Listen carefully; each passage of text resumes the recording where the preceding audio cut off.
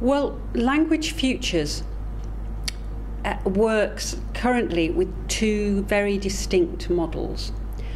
One is where the school sets it up as part of the curriculum, so we call that model in curriculum, obviously.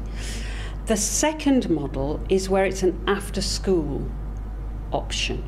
So this is provision for languages, serious provision, but nevertheless after schools. With some of the primary schools we've been working with, that can be before school. With secondary, it's usually after school. It's important to remember that we're talking about small groups. These are not 30 pupils. These are self-selected groups of pupils. In curriculum, clearly has advantages. For example, if you're timetabled, you're going to be there.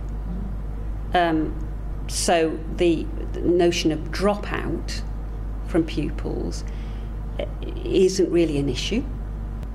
An after-school model sort of is freer, and that we have found, talking to the teachers involved, gives them a breath of fresh air in some ways, in that they don't feel under pressure to be recording progress, even though they'll have a view about progress. Learning a language is a really serious thing to undertake, and it's hard, but it's deeply rewarding. So that's what we hope they're finding.